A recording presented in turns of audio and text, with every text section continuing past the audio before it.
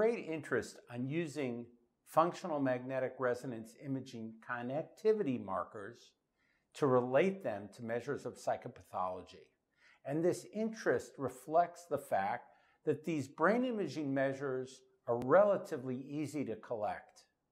Norman and colleagues used this measure to examine relations with ADHD, and they present findings in a particularly large sample with many thousands of individuals and examine connectivity in the striatum, a region that has been long linked to symptoms of ADHD.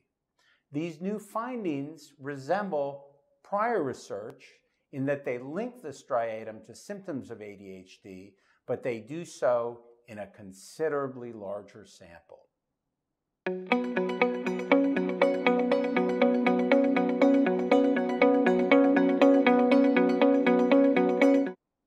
As brain imaging research matures, it provides the opportunity to conduct important quantitative reviews.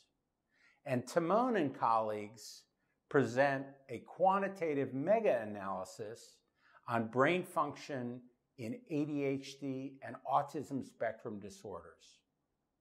This new review uses task-based fMRI, which is a relatively difficult measure to acquire, and they assemble a relatively large sample size across the many studies that they review, and they show that there are both similarities and differences in the neural correlates of ASD and ADHD. However, the important new finding suggests that there are as many or perhaps even more differences between these two neurodevelopmental syndromes as there are similarities.